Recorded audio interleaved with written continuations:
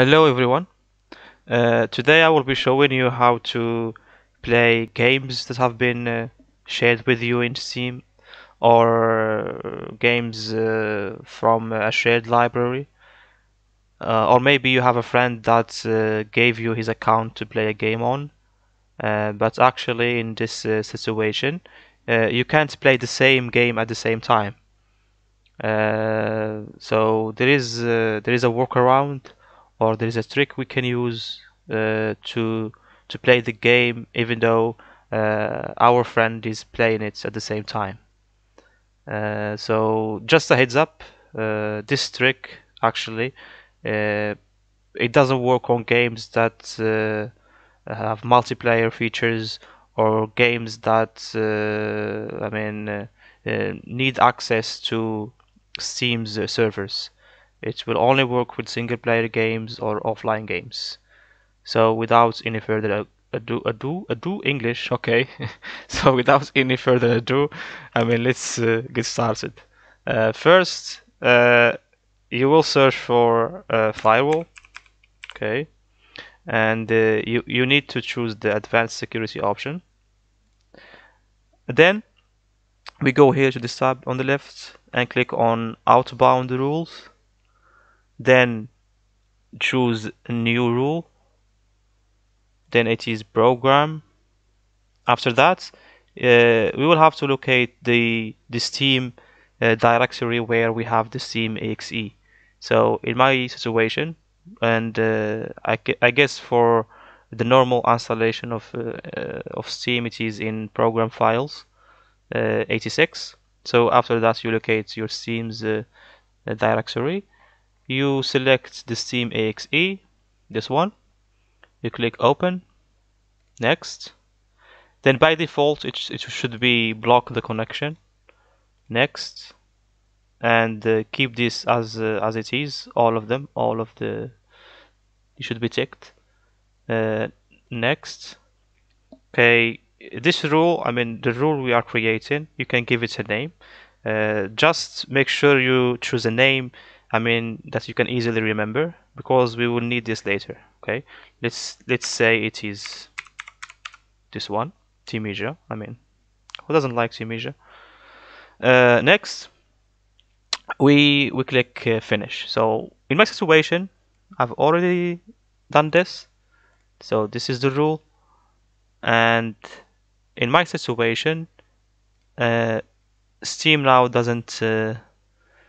doesn't have access to the internet. So it is like in offline mode, but it's not using the offline mode feature on Steam. We are actually blocking Steam from accessing the internet. So this is the trick we will be using. But before doing this, what you need to do, let's say I borrowed one of my friend's accounts. So this is actually not my account. Let's say I wanted to play Hogwarts Legacy. In this situation, you download the game, you try to launch the game for the first time.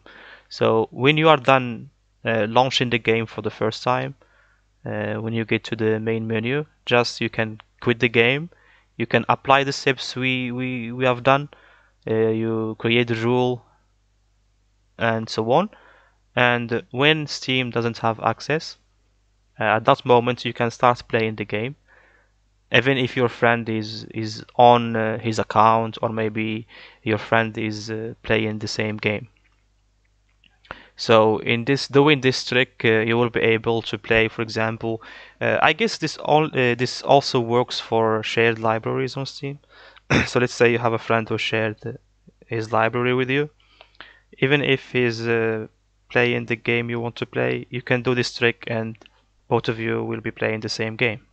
Just as long as it is an offline game, not a multiplayer game.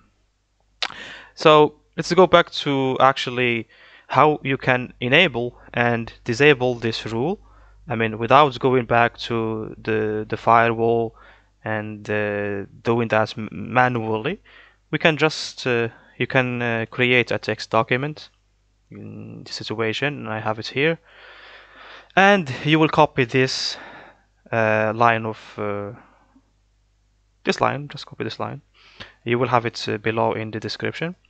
So we copy I mean these words, and then first let's say you want to create a shortcut to disable the rule we have created. So we will focus on one thing. So this is the rule, set rule. This is the name. So this is the name I have chosen for the rule I have created. You can change it with whatever name you have chosen for your case. So you change the name, and then this should say no. Go on file, save as, choose where you want to save it, give it a name, any name, maybe let's say name it disable, because this shortcut it will disable the rule we have created. After that, dot .bat. So the file extension should be .bat. Then here we can choose all files, then click save. So in my case I already created two shortcuts, one of them to disable the rule, one of them to enable the rule. So this is, we said when it says no, the rule will be disabled. So all you have to do, go back here, change no with yes, then save as, and we will repeat the same steps. Let's say we give it enable as a name, then BAT, then save it wherever you like. And after that, when you finish, let's close this. When you finish, all you have to do, let's say I'm done playing on my friend's account and I want to switch to my account, or maybe I want to allow Steam to have access to the internet and maybe play multiplayer games, etc. All you have to do is go to disable the shortcut we created for disabling the rule, and click on run as administrator. Just make sure it is as administrator, otherwise it won't work. So when you do that, this will stop the rule and Steam will have access to the internet.